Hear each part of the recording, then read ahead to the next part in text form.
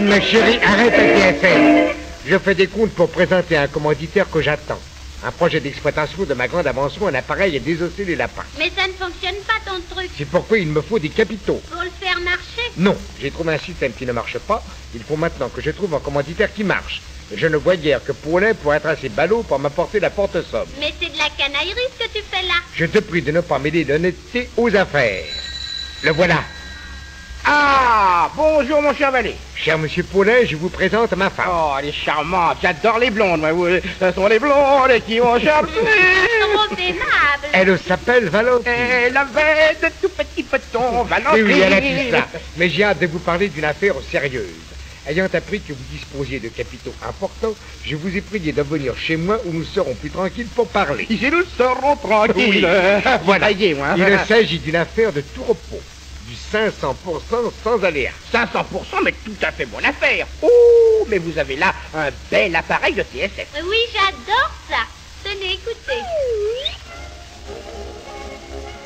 Oh, c'est charmant, hein? Permettez, je voulais vous dire... Venez d'entendre Gazouillis de printemps. Oh, j'adore le gazouillis. Écoutez maintenant Madame Ritter-Chiampi dans l'air de Rosie. Oh, j'adore Ritter-Chiampi, moi. À toi. C'est charmant, c'est épatant, ça. Oh, épatant cet appareil. C'est un système très pratique. À gauche, Berlin. À droite, Marseille. Au milieu, voulez-vous entendre? Voulez-vous entendre mon projet? Un instant, c'est Copenhague. Non, c'est Radio Paris. Vous dites que c'est Copenhague. Je vous en Tour prie. Eiffel. Mon cher Paulet, accordez-moi une seconde que je puisse vous exposer le plan de mon affaire. Et arrête l'appareil. Bon, ben, je vous écoute, là. Il s'agit d'une invention extraordinaire. Attendez-moi, je vais dans mon bureau chercher le dossier. Eh ben, c'est ça. Profitons-en pour faire marcher la T.S.F. Oh, bonne idée. Oh, c'est serment. Oh, à peu frotte, Monsieur Paulet, on le danse. Mais avec joie. Comment, vous avez rallumé le truc? Je vous disais que pour mon affaire. Oui, bah, mettez-vous dans un coin, là.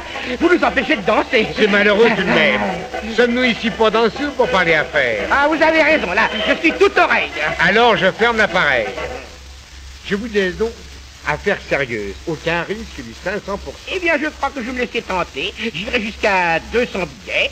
Moi, je m'ennuie, je ordonne la T.S.F. Vous allez entendre la chronique financière du grand économiste Pinard Latriffe sur la façon pratique de défendre ses capitaux. C'est un truc, Valentine. Mais Il va non, nous barber au ce contraire, type-là. mais c'est très intéressant. Mes chers auditeurs, pour défendre votre argent, Éteins le truc, Valentine. méfiez-vous des aigrefins qui, sous prétexte d'affaires sérieuses, Valentine, éteins le truc. proposent des placements à 500%. Et puis tu éteins le truc, Qui Valentine. n'hésite pas à vous endormir par des phrases ronflantes. Non, mais tu permets plus, Valentine. Valentine, je t'en prie. Fermez si vous voulez, maintenant j'ai compris. Mais compris quoi? Mais les aigrefins, le placement à 500% et qui vous prennent votre argent. Ah, monsieur Oui, Paulet. j'ai compris. Adieu, mon cher Vallée. Et un conseil, quand vous voudrez traiter vos affaires, achetez donc un phonographe. Vous pourrez choisir vos disques. Quant à moi, c'est la première fois qu'un économiste me fait faire des économies. Adieu, Vallée.